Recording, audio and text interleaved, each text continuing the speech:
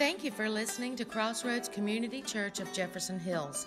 At CrossRoads, our mission is to be the church by sharing and showing the love of Christ and inviting others to be recipients of Christ's love. Now, here is this week's message from Pastor Floyd Hughes. This morning, we're continuing in a series we're doing called The Road to the Resurrection.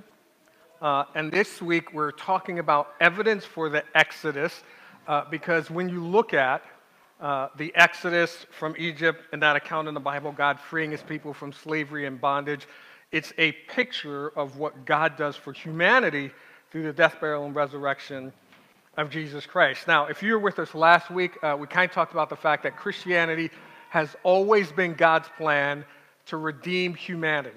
Christianity was always the way that God wanted to bring humankind into relationship with himself. It wasn't, as some people have said, to where Christians, just a few thousand years ago, took all these different stories and then brought them together into this religion.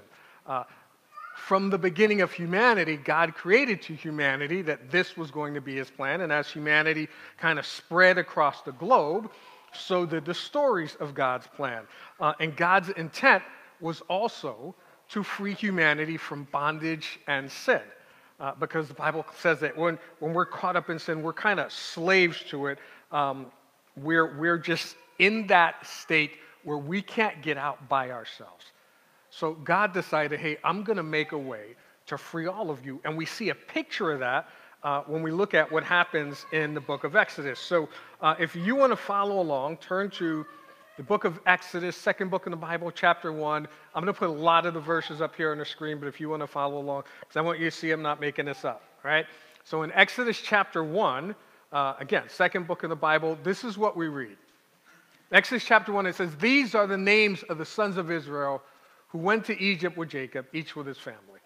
Now, prior to this, we talked last week about how God told Abraham, hey, through your offspring, I'm going to have a seed that I use to kind of free humanity, right? Now, Abraham was the father of Isaac. Isaac was the father of Jacob. Jacob had 12 sons. One of those sons, Joseph, was put into slavery by his brothers and ended up in Egypt in a prison. God brought him out of the prison and made him the equivalent of what we would call a prime minister, or like vice president, or whatever you want to call it, over the nation of Egypt. While he was in that role, his family, they came there, and he was able to say, hey, because there was a famine in the land, and because of his wisdom, he was able to keep the nation of Egypt from really falling into that famine and dealing with all the food hardship consequences because of it. That's one of the reasons they made him prime minister. But while he was prime minister, he was able to bring his family, about 70-ish people, into Egypt and said, here's because they were shepherds, he was like, here's all this whole neighborhood or township or borough, whatever you want to call it, called Goshen, with all this great farmland where our family can live and stick out this famine. But they stayed there longer than the famine, because then it says this, Joseph and all his brothers and all that generation died, but the Israelites were exceedingly fruitful. They multiplied greatly, increased in numbers, and they became so numerous that the land was filled with them.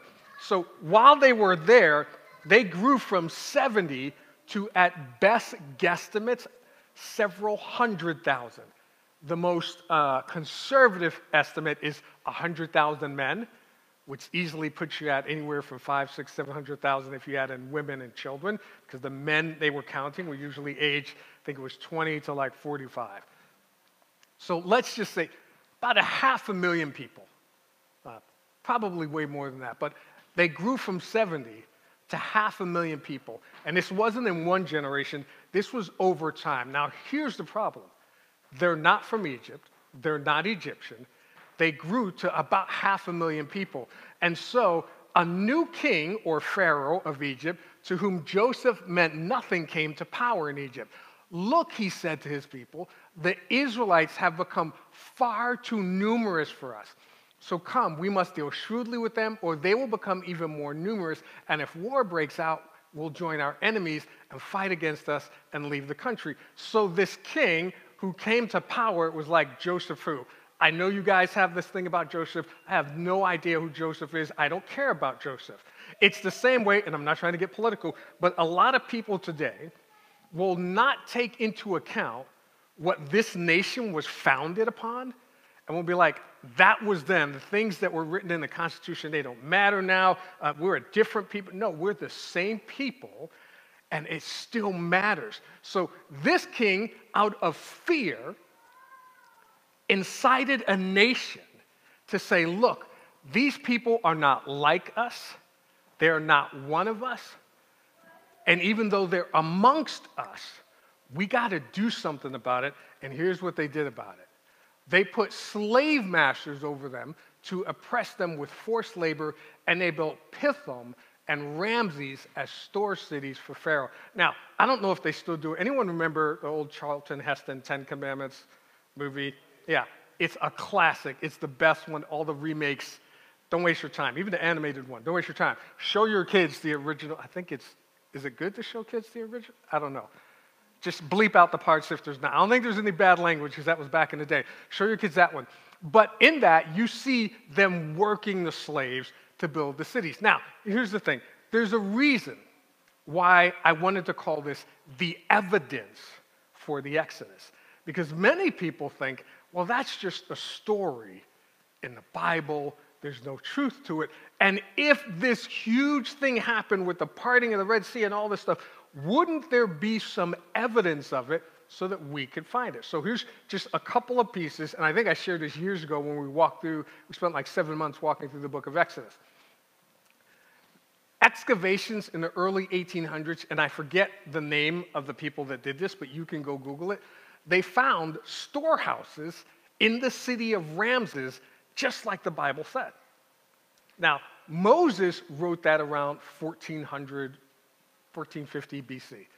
But they found these excavations that are just like the Bible said. Also, there is a guy named Rekhmire. He's an Egyptian noble. He lived in that time, around 1400 BC. He built a tomb with pictures of daily life in Egypt inside the tomb.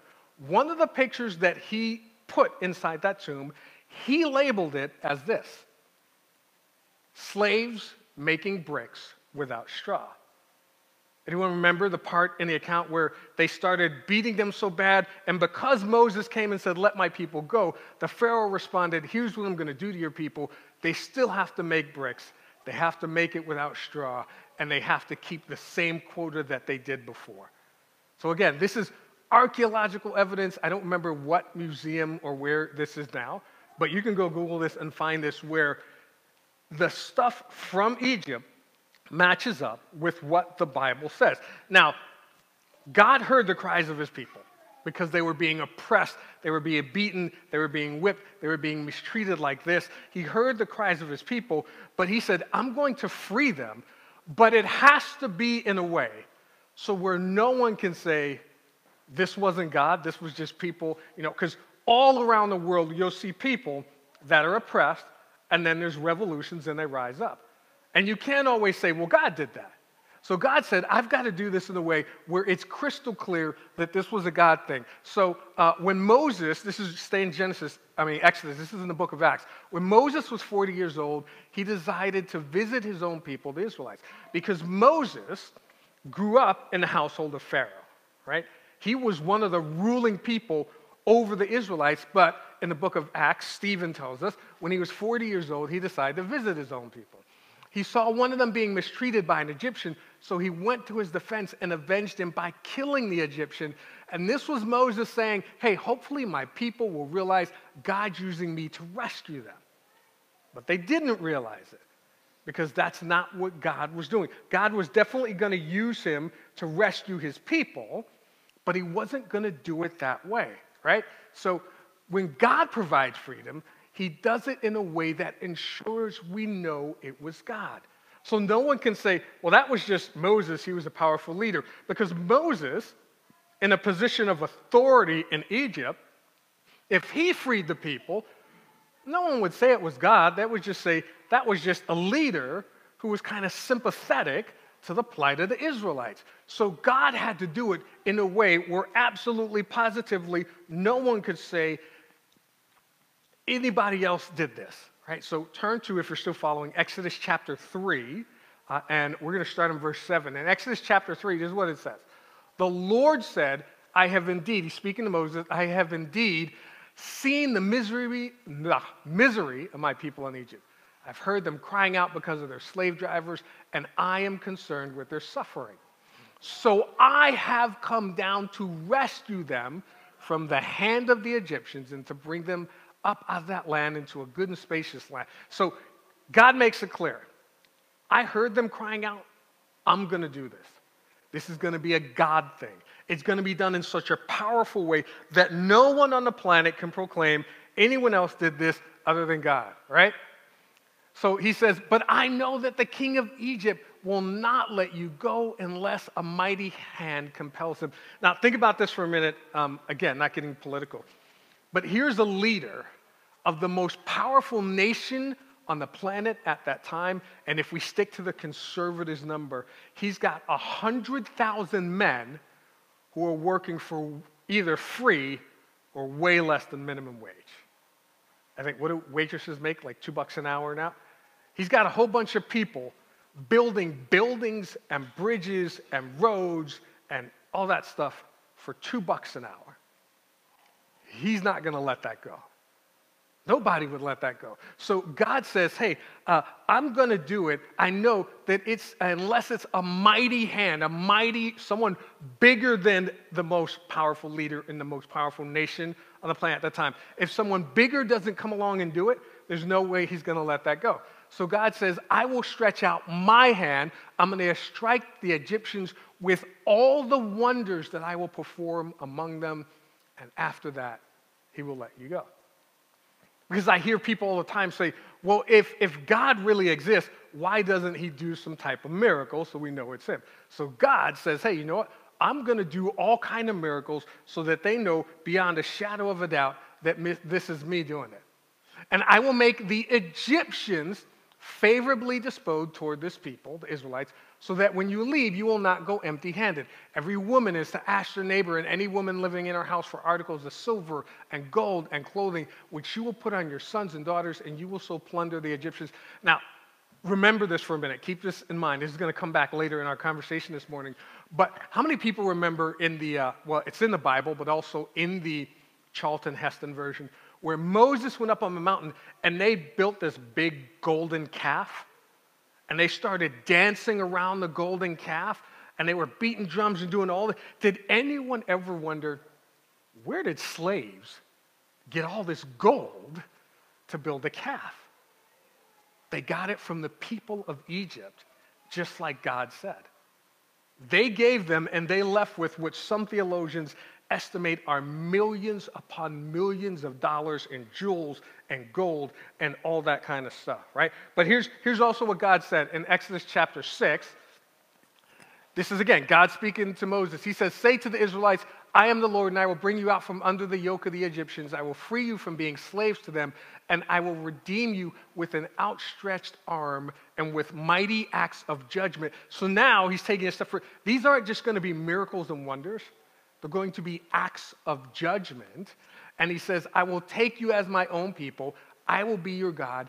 Then you will know that I am the Lord your God who brought you out from under the yoke of the Egyptians. So he says, I'm going to do this so that Pharaoh knows beyond a shadow of a doubt this was God. But I also want you, as the people of God, to know beyond a shadow of a doubt that this was God who was doing this, right? And then, if you jump forward, right, he says, he will not listen to you. He's talking again to Moses.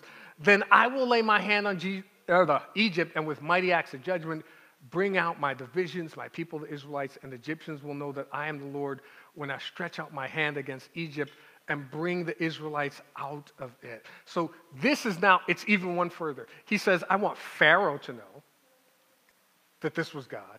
I want you, the Israelites, to know. But he also says, I want the Egyptian people to know that I am the Lord and that God did this. Now, here's the thing.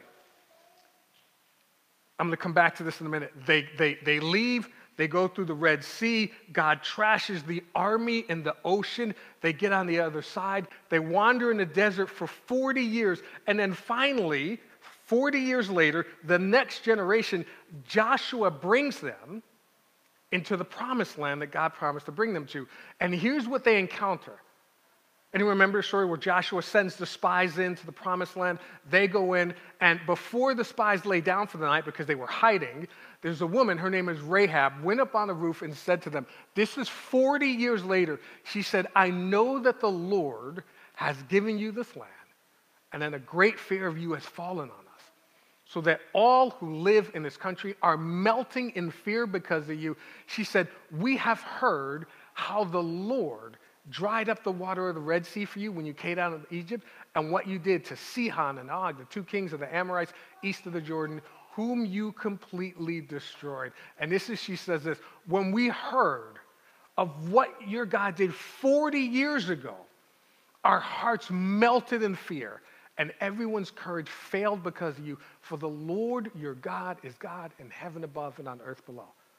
So God seemingly accomplished what he wanted. He wanted Pharaoh to know. He wanted the Israelites to know. He wanted Egyptians to know. And he wanted the world to know, hey, when I free you from slavery, I want everyone beyond a shadow of a doubt to know that this is God. And it's true, the same thing today. When God provides freedom, he does it in a way that ensures that everyone knows this was God. And we get weirded out, and we tend not to believe. When we hear of people saying, I kept going to the doctors over and over. They couldn't figure out what's wrong. I went back, had my church family pray for me, went back to the doctors, and they were like, the problem is gone. Over and over and over, we hear stories like this, and we're like, well, that doesn't mean it was God. But if the doctors sit there and say, I can't explain this, and I didn't do this, then it might be God. Because when God provides freedom from something, he does it in a way so that we know beyond a shadow of a doubt that it's God freeing us from bondage. So God does what he said he's going to do. He hammers down 10 different plagues on the nation of Israel over a relatively short period of time. Most is weeks to a few months. And think about this. Those plagues were pestilence, there was the river turning to blood, there was animals that just instantly, all their cattle and horses and whatever just instantly died, there was a plague of darkness, all of these things. If you think about, if we today went through that, that would bring the nation to its knees. There was economic chaos, there was medical needs, and they didn't have the medical facilities we had today. So many people did not survive that time of those plagues. And again, here's the thing, because God says, the reason I'm doing this is so that I can bring out my people who are being oppressed, and they were being beaten, and they were being misused, and they were being mistreated.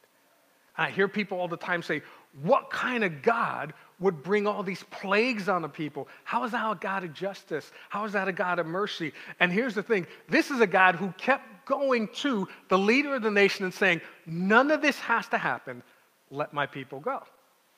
Don't oppress them. Just let them go. And then back and forth with the leader, again, didn't want to let go of that free slave labor. Now, here's the thing. Those plagues, they may sound weird. They may sound like, well, this is just a Bible story. There can't be a plague of gnats and a plague of flies and a river turning to blood and all that stuff. But again, there's a reason we're calling this evidence for the Exodus, because there was a man named Ipur, and I probably am butchering his name, who wrote this document. It's called the Ipur Papyrus, because papyrus is what they wrote on at that time. He wrote it around 1400 BC. This actual document, and I'm going to butcher the name of this museum, is held in the, whatever that R says is, Van Oude Heden in Leiden, Netherlands. There's a museum in the Netherlands where this document that has, not by Christians, by archaeologists, found and dated to 1400 BC. Here's what that document says. In it, Ipur is an Egyptian official at the time. I don't know in what capacity. But he claims, hey, the river is full of blood, and our city is in chaos because of plague and pestilence, which kind of mirrors exactly the plagues that God unleashed on the nation of Israel. He also says that the power of Ra was not seen. Ra was the sun god. And this is what you would expect someone to say if you experience 3 days of darkness. Not 3 nights during a power outage, but 3 days and nights of total darkness where the sun was not seen. And this is something he also says. He says, all the children are dying, which is what you would expect, although it wasn't just children, but when you experience the plague of the firstborn, and we'll talk about that in a minute. But he also said this, and this is why I told you to hold on to that and remember that, and it was very specific. He said, all the slaves took all the gold and silver, which is what God told them to do. He said, I want you to ask all your neighbors for stuff. Some people gave out of fear, some people gave out of respect, but God said, you're going to plunder the Egyptians. And they left with tons, millions of dollars of gold, millions of dollars of silver. Now, the 10th plague was the game changer. Because no matter what the other plagues were, even though they brought the nation to its knees, Pharaoh kept saying, I'm not going to let the people go.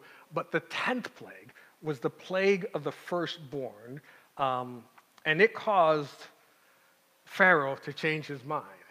So in Exodus chapter 11, this is what it says. The Lord said to Moses, I will bring one more plague on Pharaoh and on Egypt, and after that, he will let you go from here. And when he does, he will drive you out completely. He said, this is going to be the game changer. This is going to be the one that makes Pharaoh say, I am done. In verse 2 or 3, he says, tell the people that men and women are alike, ask their neighbors for articles of silver and gold, again.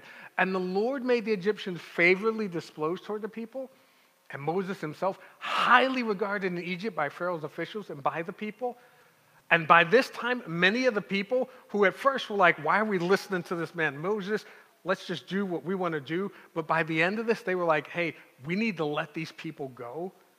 And they had more respect for Moses than they probably did for Pharaoh, right? And then this is what it says. So Moses said, this is what the Lord says. About midnight, I will go throughout Egypt. And I've heard people say that God sent an angel. I've heard people say, I think in the Charlton Heston thing, it's just a black cloud that looks like squid ink that comes down and just covers the houses. But let's be crystal clear. God said, I'm going to free the people. And God told Moses at midnight, I'm going to be the one that goes throughout Egypt. I'm going to do this firsthand, right?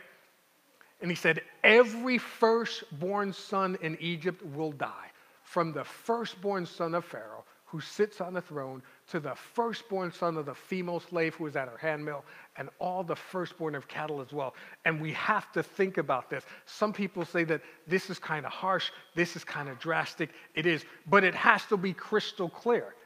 And this is what God was saying. This is a God thing. There is no plague that can target the firstborn. If a plague comes, there are plagues that will just kill men. There are plagues that might just kill women. There are plagues that might just kill the elderly. There are plagues that might just kill the infants. But it's got to be engineered, for lack of a better term, by human or by an intelligence in order to determine this is the firstborn son. This is the firstborn son. And in that house, you're the firstborn granddad. You're the firstborn father. You're the firstborn son. That doesn't happen by natural consequences. That happened by the hand of God so that no one could say this was just some natural thing that could be explained away, right? And God said there will be loud wailing throughout Egypt, worse than there has ever been or ever will be again. But among the Israelites, not a dog will bark at any person or animal. Then you will know that the Lord makes a distinction between Egypt and Israel. And it's not that God was racist. It's not that God was doing any of that. The distinction came by faith and by action. Because God specifically told them, here's what you're to do. And every household that did it, that put faith in what God said and actually did it, those were the people that were saved. That is the same thing that we experience through the death, burial, and resurrection of Jesus Christ on the cross. It is open to anyone who expresses that faith in Jesus Christ. So jump into chapter 12, the Lord said to Moses and Aaron in Egypt, this month is to be for you the first month of your year, because what he was about to do was something brand new, and everything in the past they needed to let go. And whenever God brings you out of something, it's okay to realize this is where I came from, but he doesn't want you to bring that baggage with you. He wants you to let it go. So this was to be the first start of their month, first start of them as a nation. And he says, tell the whole community of Israel that on the 10th day of the 10th month, each man is to take a lamb for his family, one for each household. And then they are to take some of the blood, put it on the sides and tops of the door frames of the houses where they eat the lambs. It wasn't just, hey, I believe God's going to do this. You had to step forward and take some action to express your belief in what God was about to do. And he says, on that same night, again, this is God doing it, I will pass through Egypt and strike down every firstborn of both people and animals, and I will bring judgment on all the gods of Egypt. I am the Lord. God wasn't just delivering his people. In another verse, it says he was judging all the false gods of Egypt. And many of the Egyptians, it is believed, some of them even left with the Israelites when they left out of Israel, but then or out of Egypt. And then he says, the blood will be a sign for you in the houses where you are. And when I see the blood, I will pass over you. No destructive plague will touch you when I strike Egypt. All of these plagues, all of these things that God did to free his people, and yet people will still say, it's just a story. So I'm going to give you one more piece of evidence on why we know this whole account is true. There was a guy named Manasseh, and around 300 BC, he was an Egyptian priest of the sun god Ra. He was also a historian. So he took the time to look back and research the history of his people. This is 1,100 years after everything that happened in the Exodus. And this is not someone who says, hey, let me read the Bible and see what it says. This is someone who sat down and said, let me research the history of my people, the Egyptians, and here are some of the things that he found. And you can go Google this letter. Again, it's archeological letter that historians found. This wasn't Christians that found it. He found and he wrote that there were people from Canaan who came into the land of Egypt and then were kicked out by agreement. That's kind of, by agreement. You stop killing our people and decimating our country, and we will let you go. But he also said these same people from Canaan that were kicked out by agreement, they wandered in the desert after leaving Egypt, which we read in the Bible that the Israelites wandered in the desert for 40 years. And even if someone said, this could be anybody, this doesn't have to be the Israelites, that doesn't mean the Bible is true.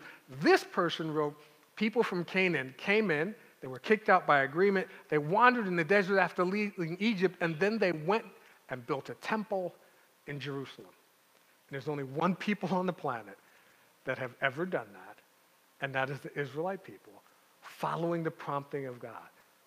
So even though there are people who don't want to believe what happened, there's so much historical evidence. And I was talking to somebody the other day, and I was like, I didn't even list all, here's a couple of things that people outside of the Bible have found historically that supports the claims of the Bible.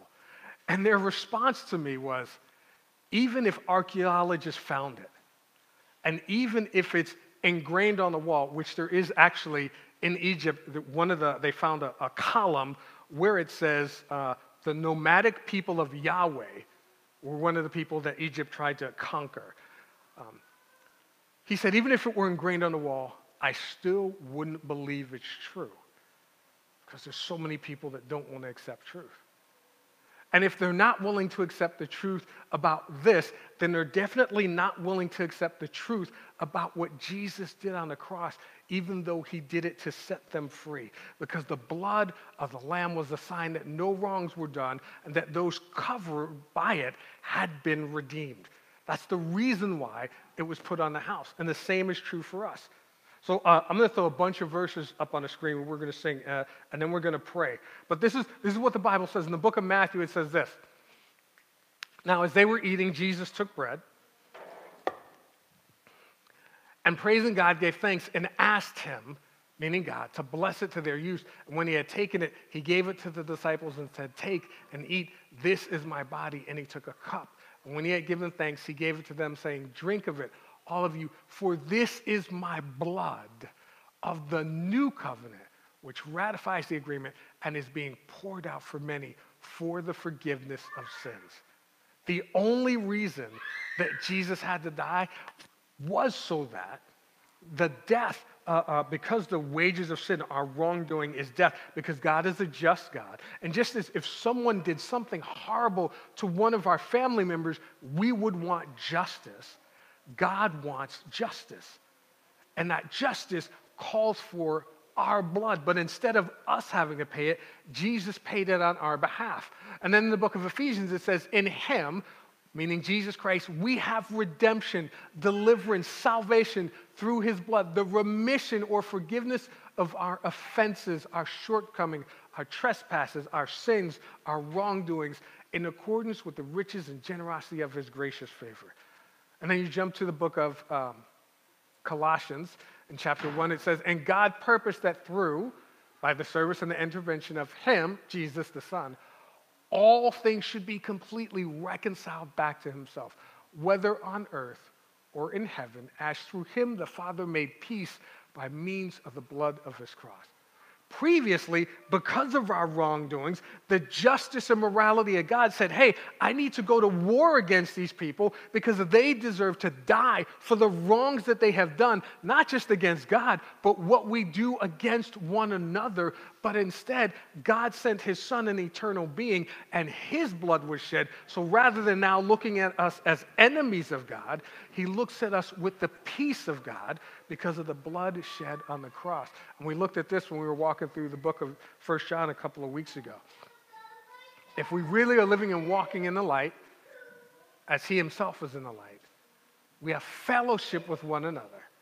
And the blood of Jesus Christ, his Son, cleanses and removes us from all sin and guilt.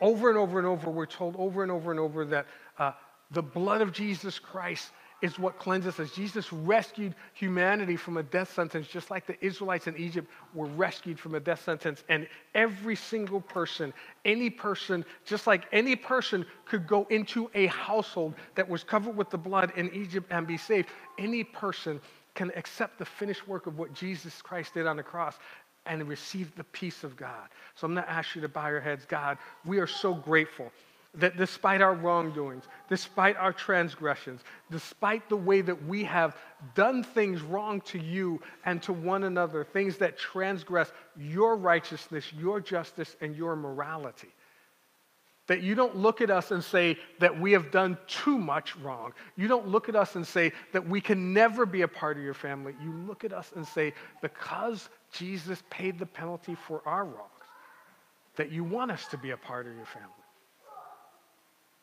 We're grateful that despite our sins, despite all the things that we've done wrong, that you loved us so much that you sent your Son to die for us. We're grateful that even when we mess up, even when we make mistakes, that you still love us. And we're grateful that that offer is still open to any and all of us today, that you tell us we don't have to pray a prayer, that we don't have to read a book. We just need to come to you in an act of faith and believe what you did. And we thank you and praise you in Jesus' name. And everyone said, amen. Amen. Amen. Thank you, guys. I realize we went a little bit longer today. Pray that you guys have an awesome rest of your Sunday. God bless, and hopefully see everyone next week. Do me a favor, though, because there's a lot of people. I mean, Chris is not here. I can't think of everyone's name. A couple other people that haven't been around. Just pray for them. Make sure they're okay. Because some people, I found, they're sitting at home wondering, why hasn't anyone reached out to me or called me or checked on me? And sometimes I am really bad at that. I forget about that. Plus, I don't want them to think the only reason I'm calling is, why aren't you in church? I'm just calling to make sure you're not dead in a ditch somewhere and make sure you're okay. But if you think of someone in the room that, oh yeah, I haven't seen so-and-so in a while, like it's very rare that Joe is not here. I haven't seen so-and-so in a while. And God puts it on your heart, just reach out to them this week, call them, pray for them, and connect with them. Other than that, pray that you guys have an awesome rest of your Sunday. God bless, and see everyone next week. We hope you enjoyed the message. If you did, please leave a comment on our webpage, CrossRoadsofJeffersonHills.com, or our Facebook page. You can also join our Sunday celebration every Sunday at 10:37 a.m. We look forward to hearing from you online or in person. Thank you, and God bless.